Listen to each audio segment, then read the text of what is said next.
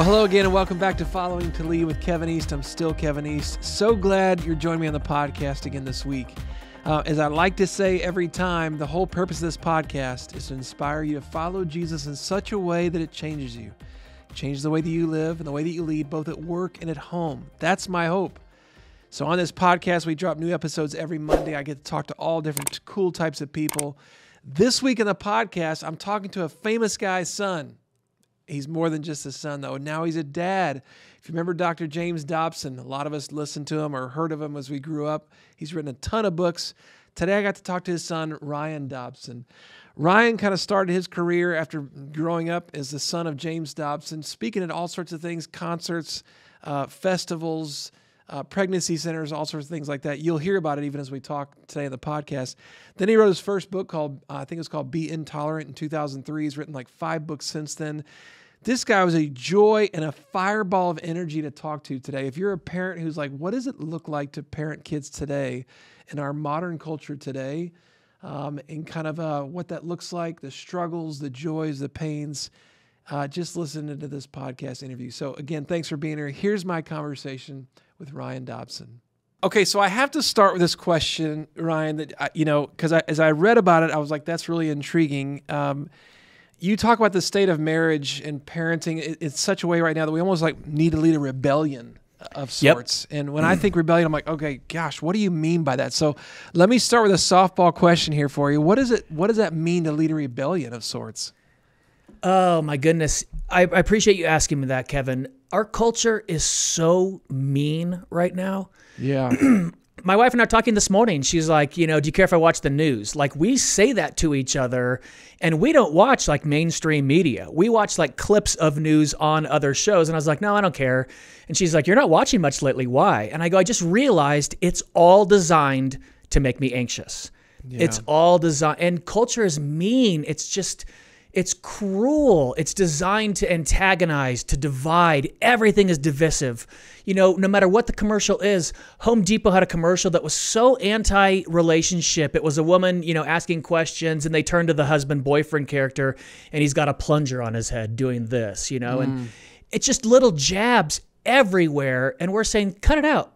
Yeah. Like, your home should be the greatest experience. And it's not for most people. Like, I talk about how much I love being a parent, and it's even weird coming out of my mouth because I say that and people cringe and they're like, how? Oh my goodness. All I do is feel like a failure all the time. Yeah. We're just listening to the culture. You can change that within your home through kindness and gratitude. Oh my goodness. It's amazing. I wonder if even as you say that, when I thought about when the pandemic was first starting and everything's shutting down and, all of a sudden this Some Good News comes on, and you hear about it online and you start watching these, John Krasinski, I guess is his name. And yeah. You kind of look forward to each episode, man. It's like finally some good news. I guess that's what you're saying, man. It's like, like finally something good to watch as opposed to just something that makes you anxious all the time. I'll tell you what, Shaunti Feldhahn is a great author. She's written a ton of great books. She's got an amazing book called The Good News About Marriage. Now, I bet you've heard this. I'll bet you've heard that 50% of marriages end in divorce, regardless of if you're a believer or not a believer. Right? Yep. We've all heard that. I quoted it for years. Shaunti called me and was like, hey man, it's not true.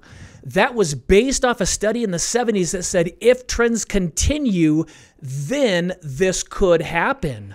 First marriages have about a 75% success rate. Wow. Now, is 25% bad? Sure. But it's so much better than 50%. I mean, we've been telling kids for decades, like, hey, doesn't matter what you believe. It's a flip of the coin whether you get divorced or not. And we wonder why divorce is going downhill. Yeah. Marriage is amazing. Your marriage can be amazing if you'll stop looking at culture, start looking at Jesus as your model of kindness. Be kind to each other. Yeah. I'm telling you, people are so mean to each other because culture trains that. You can be kind to your spouse all the time, and it will revolutionize your relationship. Yeah. I remember years ago, I worked at a camp, and I had these young guys in my cabin. One was Dr. Tony Evans' son, Jonathan. One was the late Steve Farrar's son, a guy named John. And so now you're another son of a famous guy who's written a lot of books, a lot of things like that on parenting. let me ask you that age-old question. Like, okay, what was it like for you? And tell me that relationship with your dad. You obviously still work with him today, so it's got to be good, I guess. Oh, yeah. I love my parents. And I don't work for my dad, but we did a show with Dr. Jeff Myers. It just aired recently on Family Talk about the Camp Summit Ministries. And I worked as his vice president for, I think, 7 years. Wow. Yeah. And I did co-hosting with him on the radio. Yeah, we have a great relationship. I think there's a lot of things. What's it like? I didn't know we were famous until I was in the 6th grade, and then everything changed literally like that. I mean, it was a light switch. I just didn't know. We had a substitute teacher that came into class, and she was taking roll. She said, Ryan Dobson. I said, here. And she goes, oh, like Dr. Dobson. And I go, well, yeah, that's my dad. And she goes, oh, honey, I know you wish he was your dad. And I remember thinking so many things at once, like, why do you know who my dad is? And why would I wish he was my dad? Why do you not believe he's my dad? You know, that was just an instant. And then everybody in class was like, no, that's his dad. That's his dad. And I was like, whoa, why does everyone know who my dad is? Yeah. And the next day she brought in a bunch of books for me to bring home for my dad to autograph and then bring back to her. Yeah, which I thought there was you go. Strange. Well, you know, and then I'll be honest, the gates opened at that point. Like, then apparently it was okay for everyone to let me know. They all knew. And it was morning drive time. So most of the carpools that drove to my Christian school were listening to him on the way to school. Oh, wow. So, I asked partly because, you know, I'm not at all, you know, famous like your dad, but I've got a passion for Jesus, and I got a passion to really help people follow him, to make an impact with others. And I have 5 kids that are watching me do this, right? And so when I think about your relationship with your dad today and the fact that he grew up writing about it, speaking about it, and y'all are on speaking terms, that's a good thing. Give me some advice here. As a son who's now a dad, who's still a son, how can I and others have a great relationship with our kids? Okay. I can tell you from my experience, and mine was a little different, but I think it kind of overemphasizes some of the tendencies dads might have. So I'm adopted, and which means until my son was born, I've never known another person I'm biologically related to. And that's interesting because you see kids that look like their parents, and there's that thing like, I wonder if I ever look like someone. And it wasn't like a longing for another family, but when my wife was pregnant, I just couldn't believe it. There was going to be someone like me in the world, someone I was connected to, and we would be like each other, and he would like skateboarding, and I love skateboarding, and we would be, you know, it would just be he and I against the world, you know, that kind of thing. Yeah. What I didn't realize is when he was a little boy, all I was doing is saying the only time you're good is if you like what I like. I wasn't looking for who he was, who God wanted him to be, who his unique individualism was. I was just focusing on any trait I could find of myself in him. And for a son, it's so rejecting. It really is. And I was also a fear-based parent. Having a dad that's a parenting expert, I just assumed I would be a failure at it. I mean, how can I live up to this model? You know, the books, the radio programs, you know, all the things. I'm never going to be good enough, and therefore I'm going to fail. And if I fail, you know, the world will crash down. And because of that, I was a bad parent when my son was young. I really was. And people, when I say that, they're like, oh, Ryan. I'm like, listen, I do this for a living. I know what good parenting is. I know what bad parenting is. I was not a good one. I was fear-based, constantly critiquing, constantly coaching up. And I have learned to do the opposite. If you want to get along with your kids, and here's the truth, this works with spouses. I don't say to do this in the outside world necessarily. It depends on the relationship and where you're at. And any positive thing someone does in our household, they get thanked for it. Anything. I don't care what it is. Do your own laundry, get thanked for it. You know, my son, he's 15. He took the trash out the other day, and I was like, you know, I look over and he's pulling up the little plastic handles in the bag, and he's tying it, and I'm like, what is he doing? And he picks it up, and I go, what are you doing? And he goes, taking out the trash. And I was like, hey man, thanks. I really appreciate that. And he was like, okay. You know, now he's taller than me and he's bigger than me at 15. And I went up and told Laura, I'm like, Lincoln just took the trash out with being asked. And she's like, seriously? And she went downstairs. She's like, hey man, thank you. I appreciate that. That really helps out. And he was like, okay. But we do that with everything. And I'm telling you, this is what I tell guys, because it's really hard for dads to do that. They say things like, well, the world's hard. You got to train them up. And it's like, the world is hard. They'll figure that out on their own. You don't need to be. Yeah. This is what I say. If you're at a job, you're a staff meeting Monday morning, your boss comes in, all the employees are there, and he looks over and he goes, Kevin, I just got to stop for a minute. I just need you to know how much I appreciate that you're on time every day. I'm telling you, I come in, you're here every day. You're never late. I know if there's something important happening, Kevin is going to be there. I count on you. I appreciate you. It makes me calm in the mornings because sometimes I can't make it in, and I know you're here every day on time. Are you ever going to be late to any job ever again? Right, yeah. No, because nobody does that. Right. Nobody thanks people. Yep. Nobody does that. It's bananas. I call managers like of places that I order from, and I'll go, hey, can I speak to the manager? The manager gets on. You hear by their voice, hello, like another complaint. And I go, hey, man, I was working with Steve, and he was so helpful. Like, he brought our food up, and he had extra stuff in there. I just want you to know I really appreciate it. Thank you so much. Oh, God, thank you. No one ever calls and thanks us. Oh, I just want you to know, Steve was so great. I really appreciate him coming here. Thank you. I do this. My life has changed exponentially. Yeah. People are like, well, how do you discipline your kids? How do you get them to do? We don't really argue because you don't need to.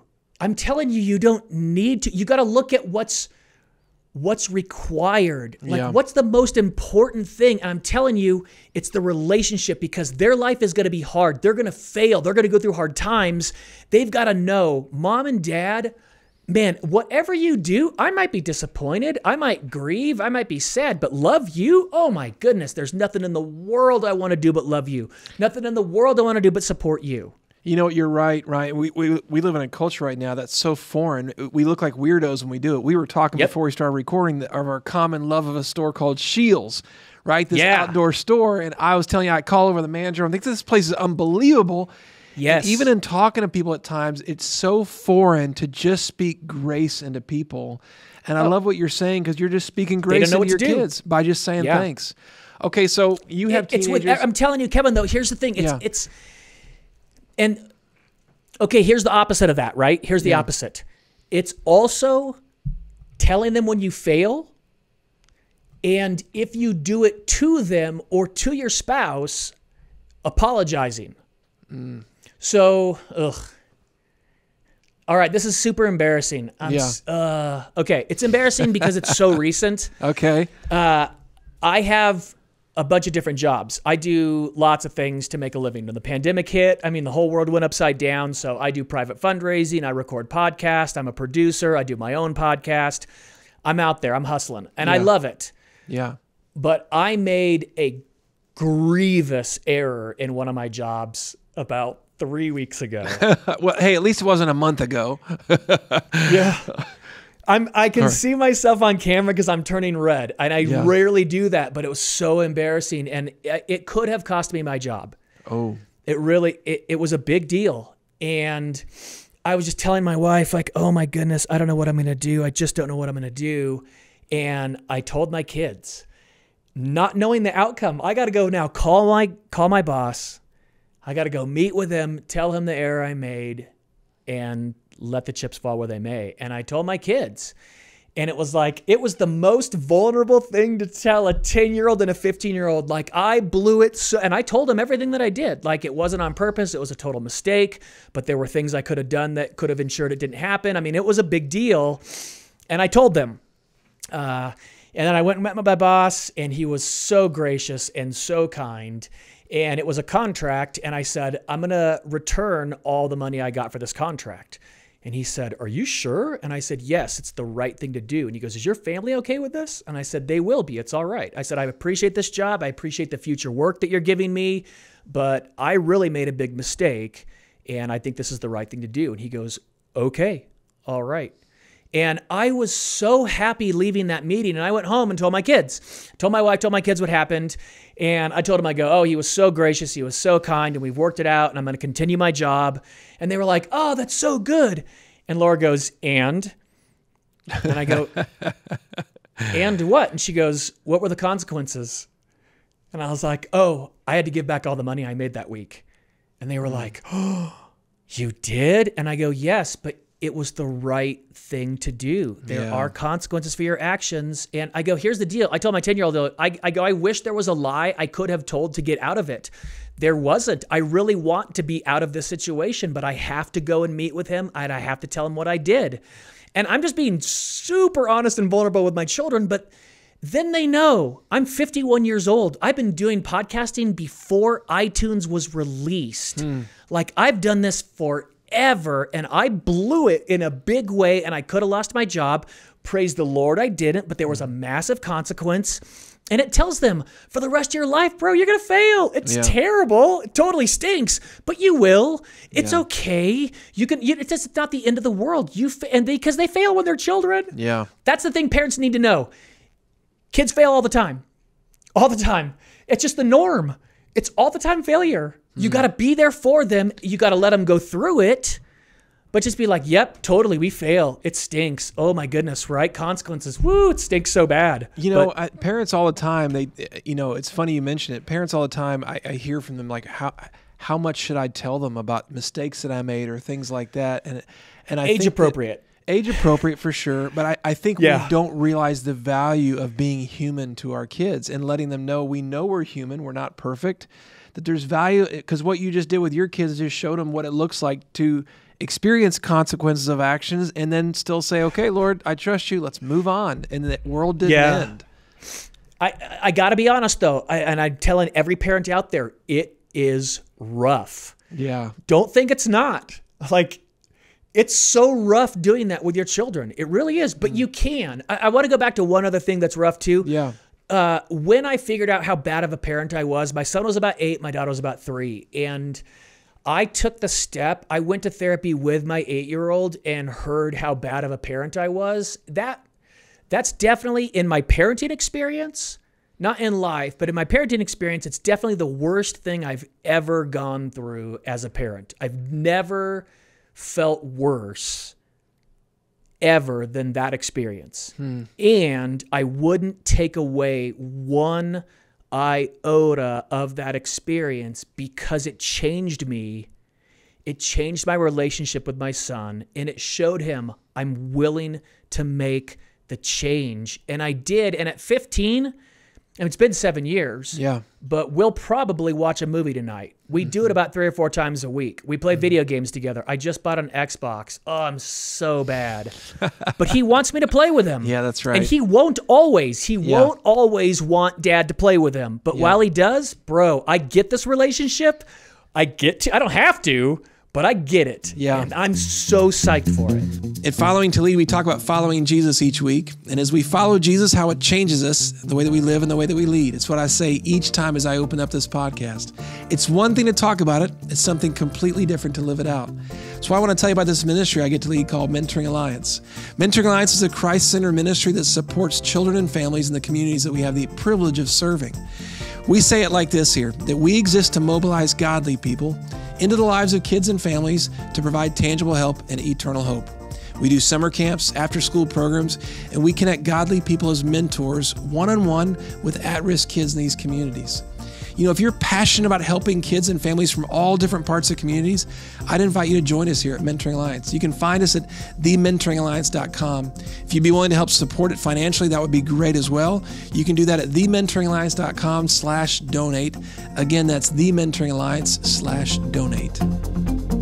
Well, let's shift the conversation here. I want to get your perspective on this. Maybe some parents have heard of a concept of moral relativism.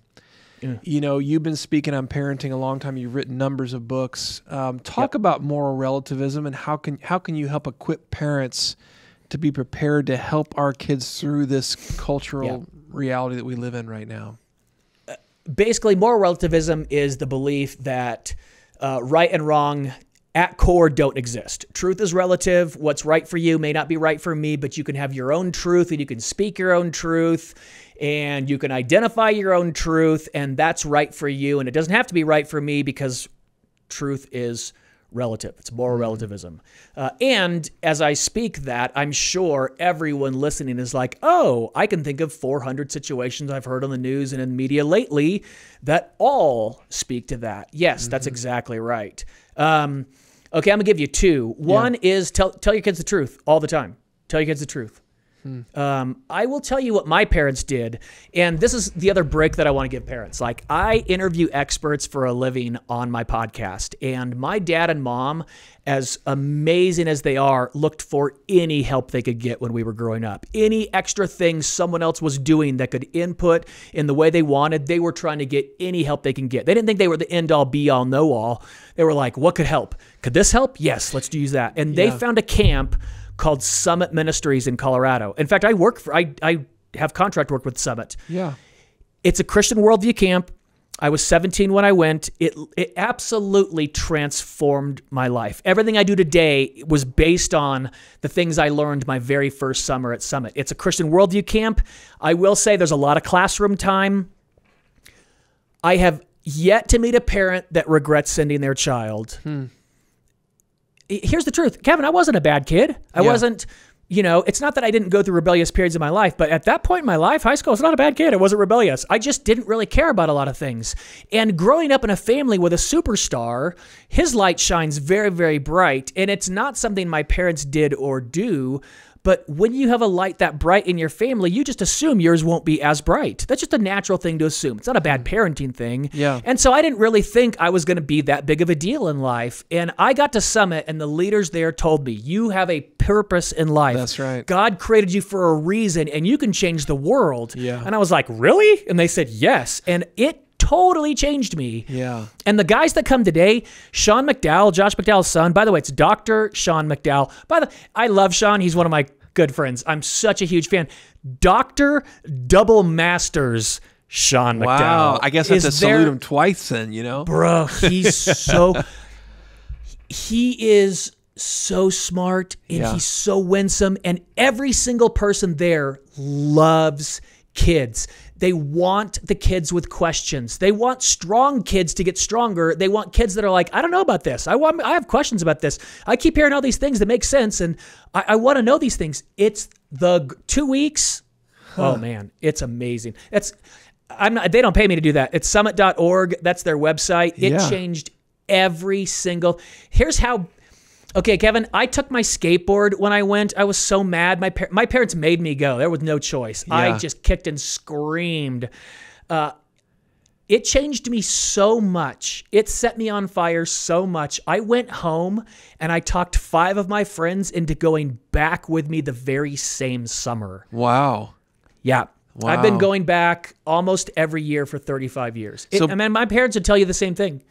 They could not be more. They said, the price they would pay, knowing now what it changed me, there's no price they wouldn't pay for it. It's so cool. I guess what you're saying, even how Summit helped you then, and what you're saying about parents tell your kids the truth, it's recognizing this, again, culture we live in and speaking truth into them consistently so they begin to understand what truth is then. Oh, yeah, totally. How about, you've been... Best advice maybe might be a question for you because you've been around parenting forever. What is the best advice maybe you've gotten or that you might give parents? What would you say? The best parents have the best marriages, the best parents. And if you're not married, if you're a single parent, by all means, totally. I completely understand that. The best parents work on themselves a lot. They take the time, they make the investment, and they work on themselves. And here's the thing. I don't say that at the expense of your family. I don't say that for you to be selfish. I mean, it's so funny now because I used to be such an angry person. Like, oh, it's crazy. And I remember apologizing to my son for raising my voice. And the look on his face was like, yep, heard that one before. And I was like, oh, I'm a liar. I've said this too many times. And I just did the work. I'm telling you, my losing the anger, figuring out where it came from, it made everything better. My marriage is better. My parenting is better. I feel better. My work is better. My preaching is better. My writing is better. Oh my goodness. Working on myself worked. Did it cost a lot? Oh, brother, I'm telling you, the investment, I look back on the investment and I'm like, oof. And then I look at my life. Bro, Make the investment. If you want your kids to be good at money, figure out your finances. You want your kids to be good communicators, learn how to communicate with your spouse. Yeah. Like, what happened? Something happened with Laura today, and she apologized for, what was it? Oh yeah, I had a guest in studio yesterday, and they wanted to use the bathroom, and I ran upstairs real quick, and it was a total mess, and I was like cleaning up, and she was like, "Oh, I'm totally sorry," and I was like, "Ooh, no, it's no big deal. I'm not mad at you." And because here's the deal, yes, she normally does do that. Was it an inconvenience? Totally, but I don't know what she had yesterday morning. I don't know where she was going and what was going on. I don't care. I just moved trash cans and stuff. It took a couple extra seconds. I was a little extra stressed. No big deal. Yeah. I didn't need to be like, you know what? It really was an inconvenience for me, and you normally do that, and it's really your job, and I work really hard, and I'm a man. And yeah. By the way, what good is it going to do me? Yeah, that's true. How about is it going to make her feel better? Yeah, no. How about with your kids? You know, you have teenagers. I have teenagers. You know, yeah. I've heard it said, you know, kids will listen to everything. You know, they'll tell you everything if you listen to everything. In a sense, what do you think that means? Kids will tell you everything if you listen to everything. What do you mean? What does that mean to you? Yes. I have heard 8 million conversations about Minecraft, Fortnite, drama amongst junior hires. Yeah. About unicorns and fairies. I've heard 8, sparkly. My daughter likes anything shiny, sparkly, and pink. Unicorns, squishmallows, the big pillows that I know so much about squishy toys. All my son's drama, I hear all of it. Yeah. And, there are some times where I'm like, oh my goodness, if you tell me another Minecraft story, I don't know what I'm going to do. Except that he knows I'm there to listen to him. So when my kids got lonely during the pandemic, they came and told us. I mean, like, they tell us everything. Yeah. I know about their friends' parents' marriages. I know what their friends are going through. Dude, I know everything. It's crazy what your kids will tell you, but you got to listen. Yeah. Here's the truth. It's what I said earlier. They have such a short window. Like, people always say that, but they don't tell you what to do in that window. Here's what you do.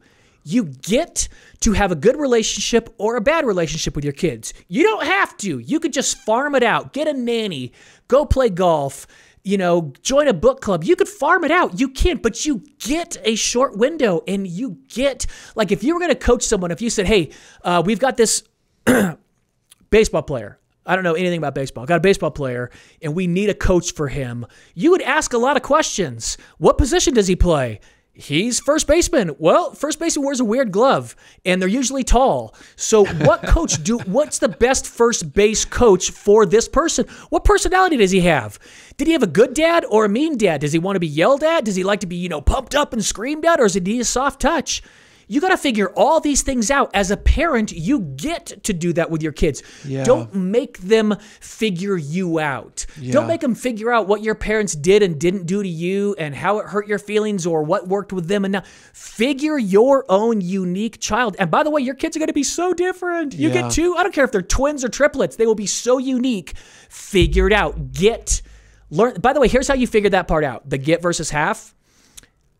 Remember the last time you lost a job and you went, oh no, and then you got a new job and you're like, yay, I get to go to work. Because at your last job, maybe the day before you lost it, you're like, oh my goodness, I have to go to work. No. When you lose a job and then you get a new one, you're like, I get to go to work today. Yeah. You're there early, you're excited. That's how you are with parenting. Yeah. Because the results and the rewards, I'm telling you, when I figured out how bad of a parent I was, and I was wrong about virtually everything I was doing, and I got to learn to be totally different than the person I thought I wanted to be. I learned everything new. I had to fail at everything for so long and just fail and apologize and go again. But the relationship I have with my kids today, bro, I'll brag all day. Yeah. It's so cool. Yeah. I'm telling you, you get it. And you do that with your spouse. You get to be married to that amazing, unique, wonderful person. You get to figure out who they need you to be so they can be the best they can be, because that's when your relationship just Well, I tell you, I love seeing your energy and your joys. You talk about it. You have kids. I've got 5 kids. I love being able to tell Nice. them, I get to be your dad. I get to hang out Yes. like you. Tell them, I love being your parent. Yes, that will change your relationship. I've learned so much about Pokemon and about Beyblades and about all sorts of random things. Beyblades, right? Oh my gosh. But I just love being their parent. I love hearing a guy like you say, man, Kevin, I messed up everything because Everything. When we talk to parents a lot, there's so many people living in that place of I'm terrible. I had a mom call me this week in tears. For sure. And she's like, hey, she sent me a message through Instagram. She's like, I want to talk to you about it. I'm a foster parent or I want to be a foster parent, and just in tears, literally, Ryan. So let me I want to ask you one last question about this, because to her and to so many, she's just living in failure. And so let me ask you one last question, because I know we need to get off here. But if you were to talk to a parent, somebody listening who's at the very end of their rope, what do you tell them? Okay. I'm going to tell them something. I'm going to give you a resource too. And this is what I love. It's not my resource. I don't think I've given any of mine out, because there are so many amazing, smart people. One, no, you're not. You're not. Oh, you're just not. You're not failing. You're not. The Lord chose you specifically and uniquely for this time. You feel that way. I get it. You can start by getting off social media. It was designed to make you feel bad about yourself. So just, if you're on all the time, you're feeling bad about yourself. So ditch it for a while. Take a little sabbatical. You don't have to like go so extreme or whatever. There's a book by a guy named Paul Tripp called Parenting.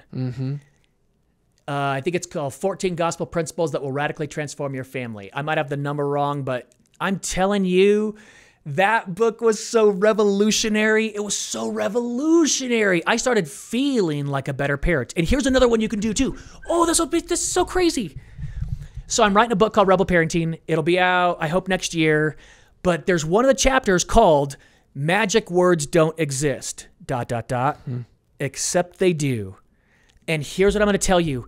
There's a negative voice in your head. This is the problem. There's a negative voice in your head. It might be your parents' voice. It might be your former spouse's voice. It might be an old boyfriend. It might be an aunt, whatever. It might be your own. You just might be self-critical. I'm terrible at this stuff. But that voice is overpowering, and you've listened to it for a long time, and you started believing it. You got to start saying the opposite. Here's the truth. I started telling my kids how much I loved being their parent when I didn't love being their parent. Not because they're bad, because I was bad. I didn't like being a parent because I knew I was a failure. I saw the look in my children's eyes. I made them cry. I'm telling you, I knew I was a failure because I was a failure, and I didn't like being a failure. But I started telling them, I started looking at my kids going, man, I love being your dad. It's such a pleasure being your dad. It's so special being your dad. I love being your dad. And I lied. Oh my goodness, did I lie? Because I didn't. I didn't believe it at all. But I kept lying to myself, and I kept lying to my kids. People are going to freak out when I'm saying that. But I did it. I did it so long, and I started being better at it because I kept telling myself that. I started trying to be better at it because I kept telling myself, I love being a parent. I love being a parent. And I'm telling you, Kevin, today, my son is 15. It's been 7 years since I was an abject, complete, total failure at this. I can't fake this. I'm so blessed. I can't believe it. It was only through the supernatural power of the Holy Spirit and Jesus. It was only through scripture. It was only through prayer. It was only through allowing the Lord to change me and understanding I'm a sinner and I'm broken and I'm not perfect and I need to learn. But doing that, I love. The saddest thing in my life right now is that my kids are going to leave someday and I don't know what to do. I know. I'm already sad. That's when you want to be like the people on TV and like build a compound, and they all live around the same area. Like, surely we could do that. So, bro, would I love it so? Yes, of course I would do that. Will you please live next door to me? I'll buy you a house. That's right. Oh my gosh, I'm going to be the worst. Okay, but I love it. Let me ask you this, Ryan, man. I know we're going to get off here. Tell people how they can find you, man. Because even talking to you, you're just like this easy spark of a guy to talk to, man. You've got a ton of energy. How can they read more? I know you've written a ton of books. You have a podcast. How can they connect with you? My website is rebelparenting.org. Yep. And it's an easy one. If you want to hear the podcast, it's literally, they're all right there. And by the way, any podcast distribution that Apple, iTunes, Spotify, Google, Audible, we're everywhere. The podcast is everywhere. We do mostly podcasts. We have a newsletter. I'm not like, I will send stuff out, but don't expect weekly stuff jamming your inbox. I don't like it. I'm not that guy. My fundraisers are like, you got to send more things out saying you want money. And I'm like, ooh, but I hate that. So I won't be doing that to anybody. But the stuff I send out, we had a program called the Rebel Upgrade, and we would do a month of study sheets for like Paul Tripp's parenting and Shanti Feldhand's The Kindness Challenge. And so now we just give that stuff away. Like my wife and I are right now, we're going to record a podcast tomorrow on Paul Tripp's book, Parenting, and we're using the study guide we did. And then we just send it out to all of our newsletter people for free. Very cool. It's got videos and because you don't have to read the whole book. We'll just give you the heartbeats. But if you want to, that book will change your life. We do it today because it radically is. I tell you, I don't like his cover. I tease him about it because it's not me. I mean, look at me, But I looked at that cover. I'm like, 14 gospel principles radically transform your family. Is it like a rocking horse or something on there? Or yes, something? Totally. Hardwood floors, wainscoting, the whole deal. Yeah. If you saw my audience, I collect vinyl. I'm crazy. Yeah. But that book, his subtitle is so true. It radically transformed my family. He is so it's the greatest parenting book I've read in a decade. Yeah, I'm so into it. Well, Ryan, you're a good man. I just so you. appreciate you, man. Your heart. I thank you for reminding parents that it's okay to not be okay, and to say, you know what, Lord, I want to do this differently. I'm going to really, really enjoy my kids and being a parent. Totally. So thank you for taking the time to come on here just for a few minutes today, man. Total honor. Anytime. It's been awesome. Thank you so much. That's awesome. Hey, thanks for listening to this episode of Following to Lead. Be sure to check out our show notes. We're always putting in there links to resources in there, so make sure you check those out. Or you can find them on our website at followingtolead.com. Hey, if you want to ever catch up with me personally, connect with me on Instagram at Kevin T. East or on Facebook. Or you can even find our Following to Lead with Kevin East Facebook site there as well. We're always posting fun resources there as well. Hey, let me leave you these last 4 words as I always do. Follow Jesus, lead different.